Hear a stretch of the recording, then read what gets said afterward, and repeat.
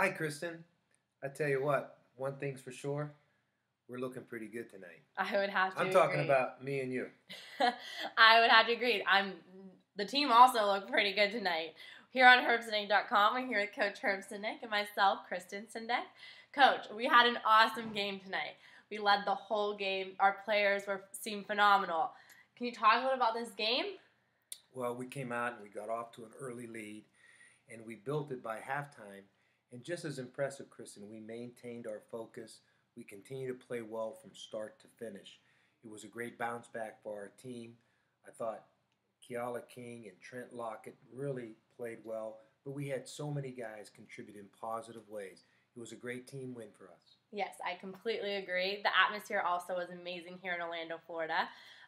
Coach, I was on the bus ride back, and definitely spirits were up. We have another game coming up.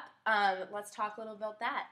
Well, we have tomorrow to get ready, and then we'll play our third game in 4 days here in Orlando Sunday afternoon against DePaul, a team from the Big East Conference. They're coached by Oliver Purnell, a guy who was at Clemson when I was at NC State. I know him well. He's an outstanding coach. His teams play really hard. And one thing that's definitely going to be a key is we have to handle their suffocating full court pressure. They use a 1-2-1-1. They really try to speed you up and get the game going up and down.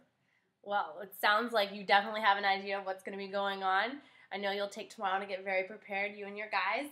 And I, as well as all of our Arizona State fans, look forward to the game. And go Sun Devils!